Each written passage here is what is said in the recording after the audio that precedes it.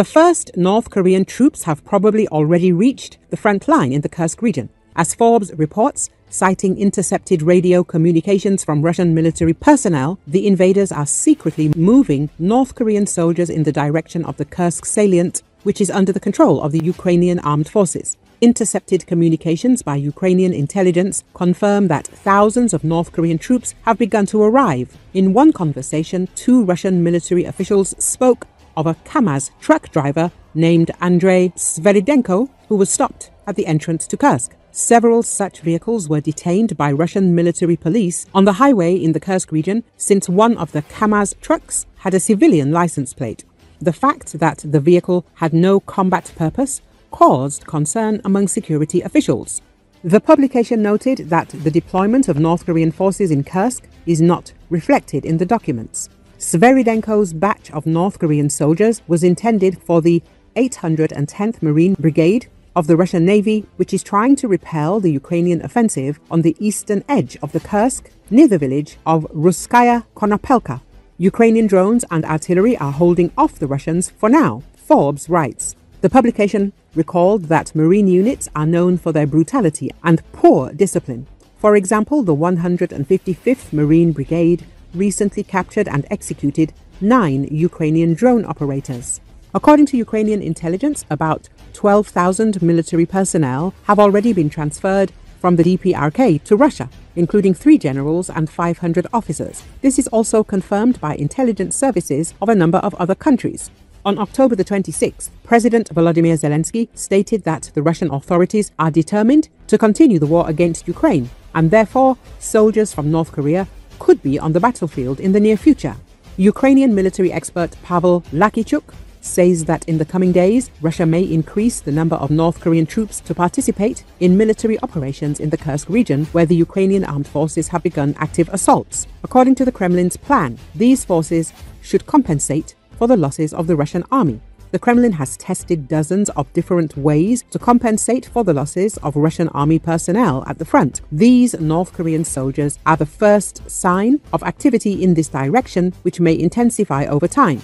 The expert noted, if we are talking about 11 to 12,000 North Korean soldiers, then there will be enough for 2 to 3 weeks of combat operations, taking into account daily losses. But the very beginning of Russia's use of North Korean troops is a serious signal, and it is bad. Lakichuk noted, if Putin and Kim Jong-un manage to scale up this experience of attracting DPRK troops to 100 to 300,000 soldiers in the future, then it will be possible to do without conducting a partial mobilization.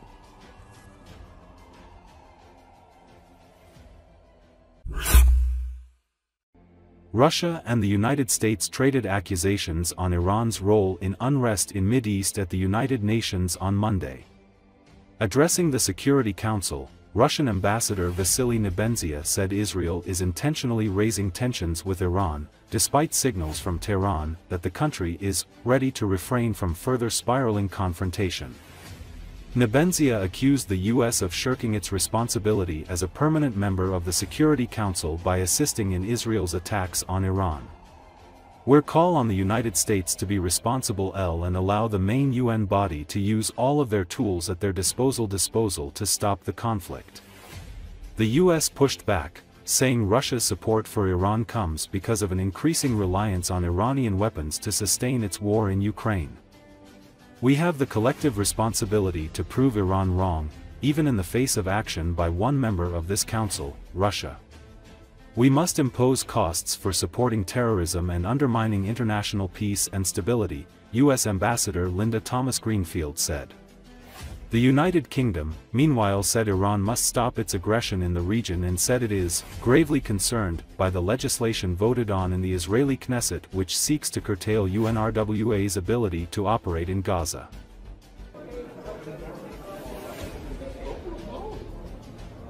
В этом контексте глубоко обеспокоены непрекращающейся и нарастающей взрывоопасной эскалацией между Израилем и Исламской Республикой Иран, которая создает реальные угрозы стабильности и безопасности в регионе.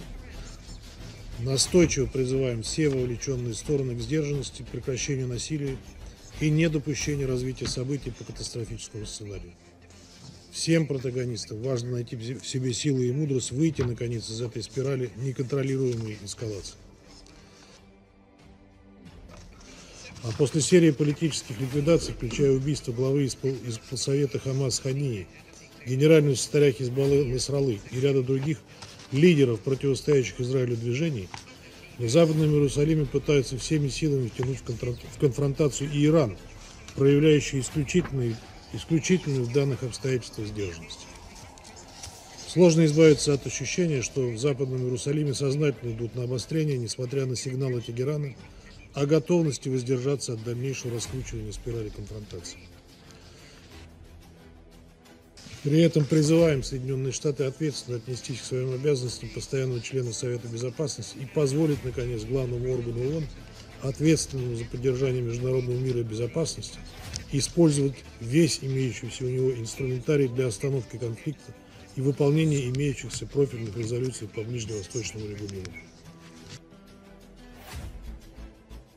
Iran requested this meeting today.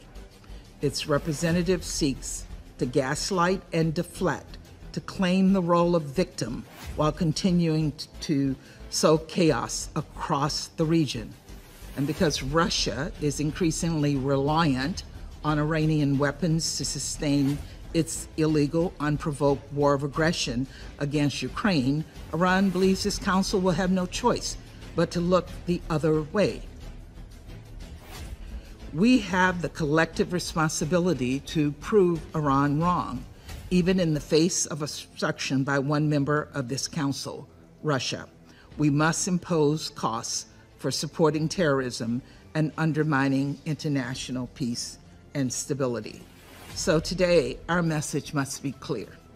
We will not allow the region's future to be dictated by Tehran and its proxies, whose actions before, on, and since October 7th have put millions of innocent civilians at risk. Today, the United States' message for Israel remains clear. We will always help secure its people and territory from Iran and its terrorist proxies and partners. Our message for Iran remains clear as well. Should it choose to undertake further aggressive acts against Israel or U.S. personnel in the region, there will be severe consequences. We will not hesitate to act in self-defense. Iran should not respond. All sides must exercise restraint. No good can come of pouring more fuel on the flames of this escalating cycle of violence. We have been clear that Iran must end this support. All our efforts now should be on breaking the cycle of violence. Let me be clear, a regional war is in no one's interest. We're also gravely concerned by Israeli Knesset legislation voted on today, which seeks to curtail UNRWA's ability to operate.